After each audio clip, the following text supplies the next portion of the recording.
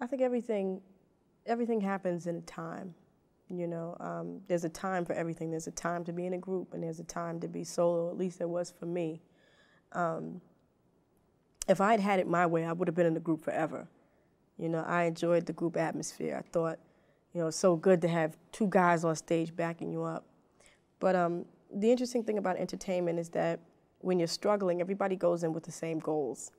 You know, but somewhere along the success area, you start to look at everyone around you and go, wait a minute, where are you going? Where are you headed? Because I'm going this way.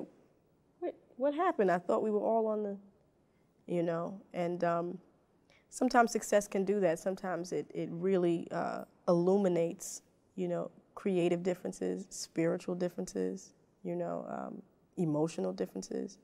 And I, you know, just like a young person would think that, you know, the friends that my fifth grade friends are going to be my friends forever, you know, throughout high school, and it's not that they cease being your friends, but sometimes you just mature to a place, and some people get there faster, some people don't, you know, and you know, hopefully, ultimately, everyone catches up. But, you know, it's really interesting because I didn't actually make a decision to be solo. It really just happened. I promise you that. It's hard to explain, but, you know, I'd intended to be in the group forever until I found myself in circumstances where I felt the inner desire to express myself freely and openly without any constraint, you know, without anybody saying, hey, you can't say that. That's not fly. You can't say that. People won't, you know what I mean? So, you know, the only way I could have done that was in doing a solo release. Well, the good part about it is I think that God, you know, surrounded me with the right team, you know, with the team that I needed to help me exercise all of my ideas, you know. It's like, you know, you need that. You need that army. You need that force. You know what I mean? No man is an island, you know. So I refused to take all of the praise, you know, for that, because they were talented musicians, you know. They were talented engineers. They were talented production assistants who really, really, you know, were there. And if I had an idea, I was able to express it and, you know, made them stay and work diligently till it was expressed. And, you know, that I appreciate. I appreciate the fact that if there's a will, there's a way.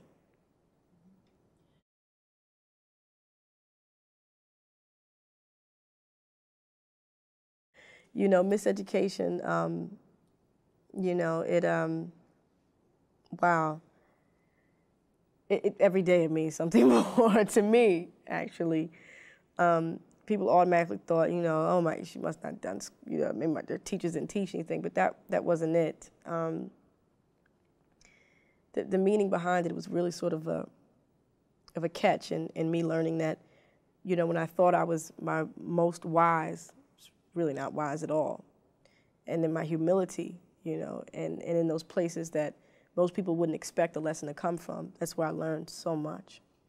And, you know, and so I termed the phrase miseducation, you know, not because it was a miseducation per se, but just because it was sort of contrary to what the world says is education, you know. It was this education that came from life and experience, you know, and not necessarily academic, all academic, but related to living. I'd gone through a lot, you know, a huge emotional and spiritual battle prior to the creation of that album. And the funny thing is that while I was going in the battle, I couldn't see my hand despite my face. I mean, I really couldn't see anything because I was so emotionally entangled in everything that I'd gone through. But it was like once I was delivered from that situation, you know, and once I got the perspective, was able to look back at heartache and look back at pain and disappointment, for some reason, it all was so clear. You know, it was just like you know, the picture started to form itself. The songs started to create themselves. I was able to look back and be a narrator of my own situation. But the interesting thing was that it couldn't happen while I was in the middle of the of the confusion.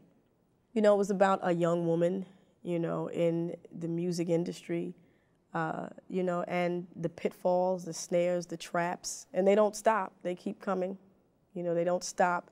I think that because I grew up in such a loving family structure, I thought that everybody did. And therefore, I thought that everybody reaped the benefit of that love. And pretty naive way to think. And so I learned very important lessons about people and their voids. And how when you have voids, you know, like a black hole just sucks, you know, and consumes everything into it, you know. And I met a lot of those people. You know, here I was, this ship. I just want to love, you know, and I met a lot of black holes, a lot of people with a lot of deep, deep, painful voids, and, you know, who found it easy to take advantage and to manipulate and to deceive someone with me who just, you know, all I want to do is love. I had to learn from those things, painfully, you know, but even now, I thank God for correction. You know, I even thank Him for hardship because it shows me exactly where I am, where I was, and where I need to be. So it was important. It was a very important record. Interestingly enough, you know, that record was all about what I feel, you know, and it's going to be interesting to see what the next record becomes, because that will probably be about what I think, you know, as opposed to what I feel, everything that I feel, you know. It'll be what I feel still, you know, but it's also going to be something conscious. You know, a lot of that was unconscious creation, unconscious creativity, because I was so overwhelmingly emotional. You know, it was just like I just had to write about this. Every time that God navigates my ship, there's nothing cerebral going on. There's very little, you know, there's very little thought. It's almost as if I have the directions. Every time I try to do it myself, I'm conjuring up my own concoction and trying. And you know, it's a little more difficult to do it that way because it takes a lot of thought, it takes a lot of energy. But it's like when I'm led, you know, it kind of really is just it's all there and it's clear. These are your orders, just go forth and carry them out. And so I was going to say, you know, that this album gets to be what I think, but I don't know. Who knows? Who knows what that will be? Because I think that what I've consciously decided to do is be patient and wait for those instructions again, as opposed to the instructions from the record company. You know, I can't, unfortunately, I can't fulfill their needs. You know, I can't, because it's devoid of all feeling, you know what I mean? I have to make sure that what I create, you know, I never want to condescend. There are a lot of people who condescend to the audience. You know, they just think, oh, they'll like anything. Just throw a beat on it and put your voice on it. But if it doesn't move me, then I don't think it's worthy enough to put out there and move someone else. You know what I mean? Like it has to be something that is personally, you know, is something that I need personally. That's my barometer for whether or not it's good for the people. Not just anything, just, you know, just make a beat, it's hot, throw it out there. You know, that I can't use that barometer. That doesn't work with me.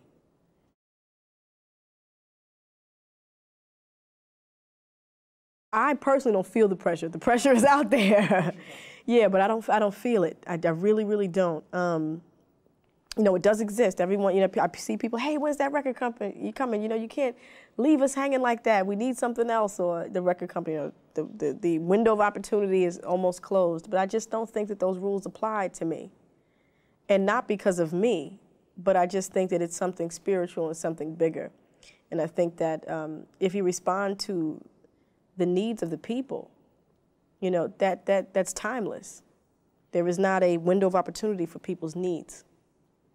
My whole life, at a certain point, was studio and you know, studio, hotel, stage, studio, stage, hotel, studio, stage. You know, and I was expressing. I was expressing everything from my past, everything that I had experienced prior to that studio stage time. And it was like, you know, you have to go back to the well, you know, in order to, you know, in order to give someone something to drink. You know, you can't. I felt like a cistern, you know, dried up, and like there was nothing more, you know. And it was so beautiful because normalcy. I returned to a normal situation with my children running around, screaming, you know, and it was wonderful. And I walked down the street and I went grocery shopping, and I loved it. Every minute of it I love. I find, you know, even when it's raining, I just go outside, I look outside, and I'm just so blessed to see it and to experience it, because for such a long time I was just indoors.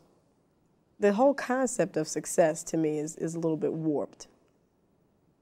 Because what are you being successful at in your house trap? That's not successfully living. You know, I don't buy into that whole concept of success, that I have this mountain with this moat around it, and then I get into my, you know, my big car and, you know, and drive to my destination and never see people. That's not my concept of success. You know, my concept of successful living is escaping the matrix, as we talked about, you know. It, you know, it has very little to do with what people think success is. I actually feel successful right now, even though, you know, I don't have an album out or a video or a song on the radio, because I'm trying to be obedient to his will. I'm trying to be, you know, a loving and caring mother, a loving and caring wife to be, a loving and caring daughter, a loving and caring friend, a responsible person. And every day is another opportunity for me to be successful at that. The other stuff, I think it'll come. I think, you know, I don't think, I know, you know, there are certain gifts that each of us have. You know, the gifts we don't have to worry about so much because God gave them to us. It's the living, it's the life, it's the now. You know, it's wisdom without understanding is, what is it? You know, how do you're so wise, you're so intelligent, but how do you apply that to your life? Is your life in turmoil?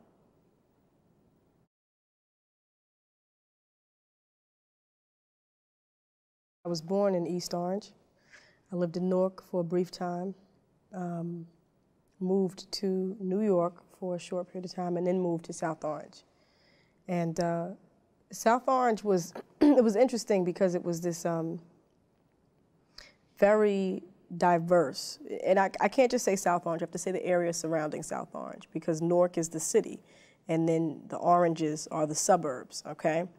And, you know, I lived in this suburb where it was like, I'd say 50%, maybe 40% black, 60% Jewish.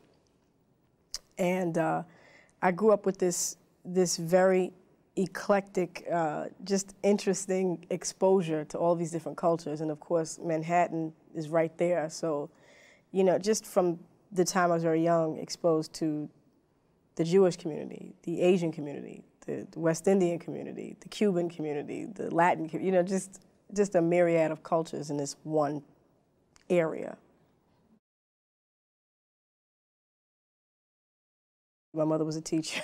She was an educator, and you know. But even if she wasn't, I really think that I had a love. I don't know if it was necessarily for academics more than it just was for achieving. Period.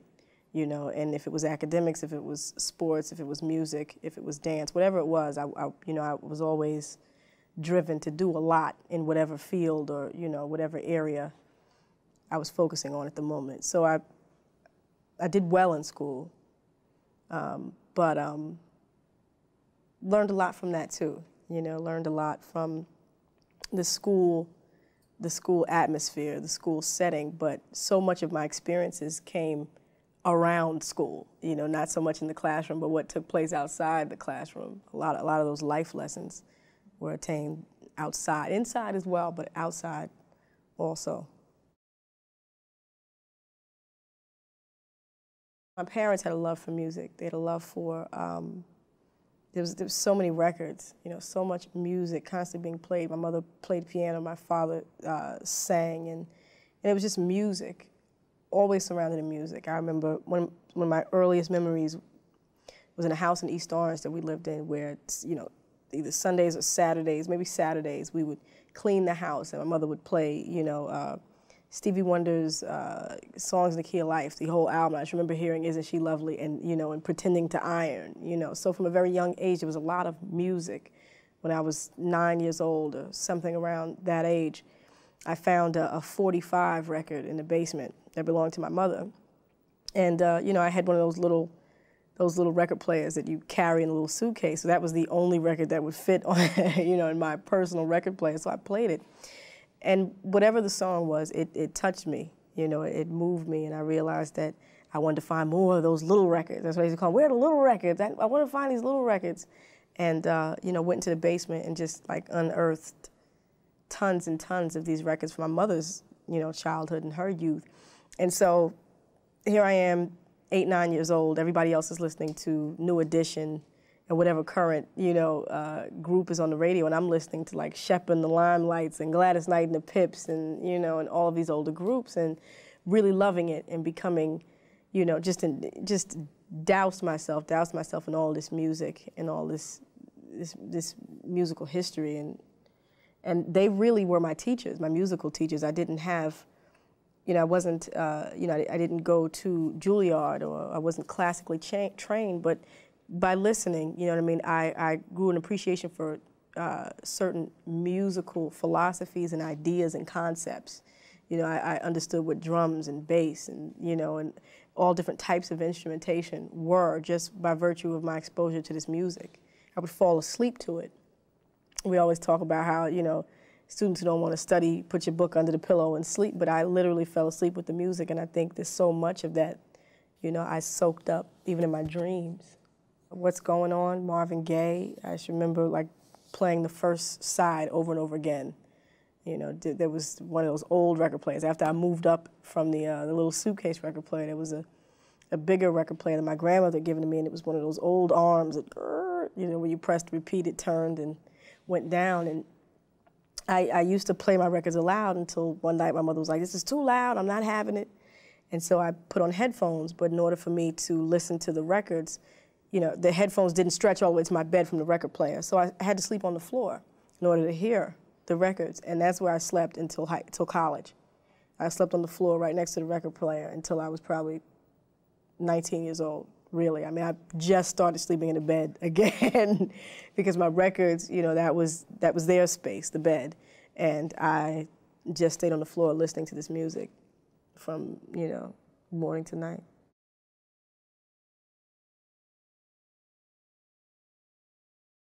Actually, to be very honest with you, I don't listen to a lot of music at all anymore at all. I think that's very bizarre too, because it was such a comfort zone for me. But I don't know if I had my fill, you know, but I don't listen to a lot of music anymore because I'm creating it now. You know, everything takes place in a season. There was a season where that's all I did was listen.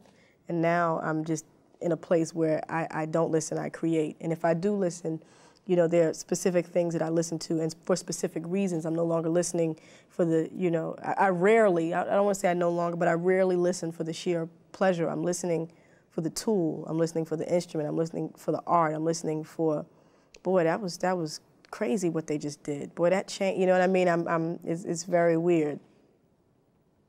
I think that part of that is why I'm making music now, is to make it for other people to listen to for pleasure, and hopefully later on, maybe they'll listen to me and they go, well, that bass line, boy, did you hear the way those drums interacted with that, or that change? You know what I mean? So, you know, I think we all have a certain corner to hold. We, earlier this year, Curtis Mayfield passed away, and there was a memorial, and they asked me to sing at the memorial.